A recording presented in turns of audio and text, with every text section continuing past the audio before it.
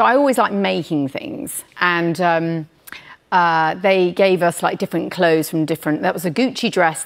It was like a black Marilyn Monroe swimming costume, like 50 shape. Yeah. And I was thinking, like Americans, you know how you always celebrate, you know, your country? And I was thinking, it's the Brits. I should put a flag on it. And so the only way I could find a flag was a tea towel. So I cut out a tea towel and sewed it on the Gucci dress.